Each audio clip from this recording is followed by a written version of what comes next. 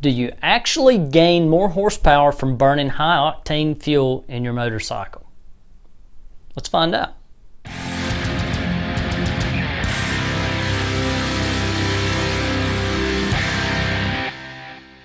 So I know you guys have probably heard from someone or another that, bro, burn premium, you'll get so much more horsepower, your bike will run so much better. But is that really true? Sometimes it is and sometimes it's not. Let's talk about why. This Kawasaki Z650, the manual says to run 87 octane. Well, why is that? This has a normal compression ratio engine. Now, gasoline can only ignite by normally two conditions.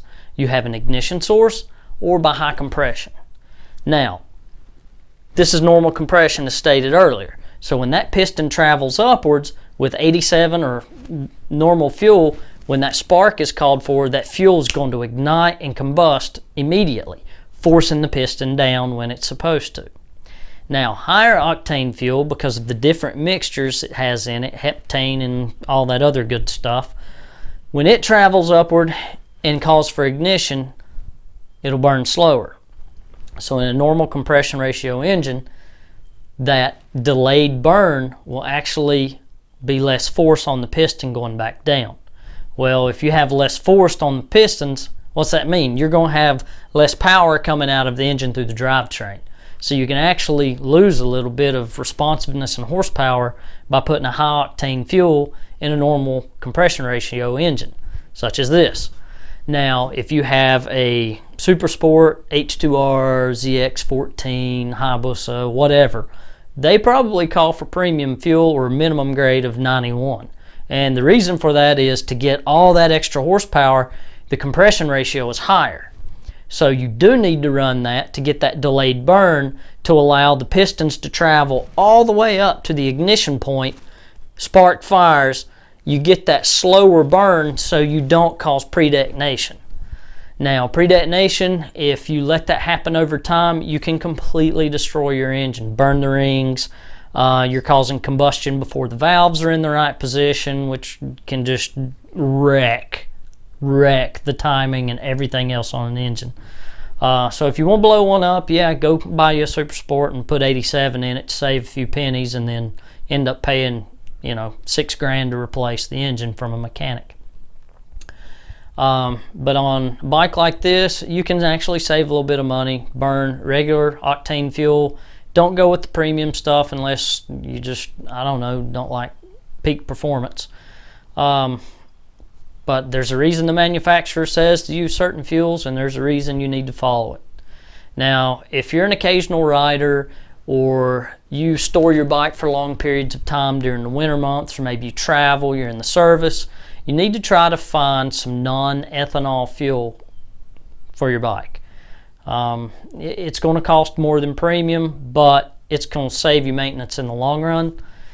If you can't find non-ethanol, buy a little bottle of either the fuel stabilizer, Lucas, Bell. There's a ton of companies that make fuel stabilizers.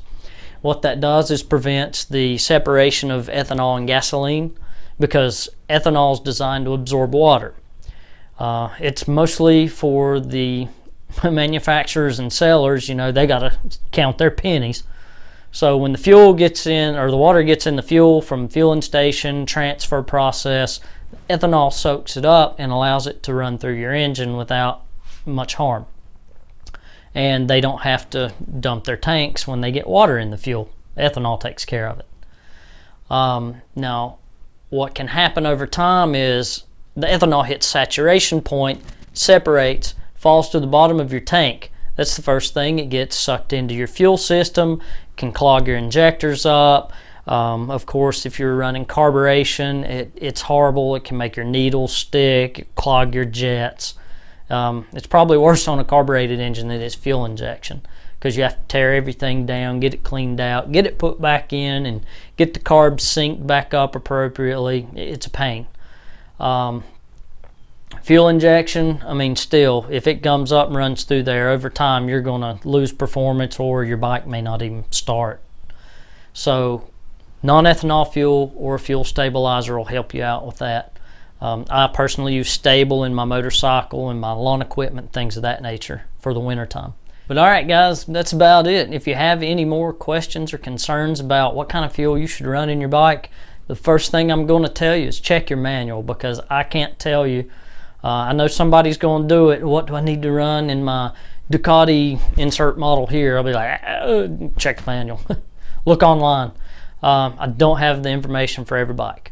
So pull your manuals, call your manufacturer, go to their website. That information's going to be on there. So ride safe, guys. Hit that like and subscribe button. Leave questions, comments below. I'll get back to you individually, or if there's enough questions about a certain topic, might make a video on it. We'll see you next time.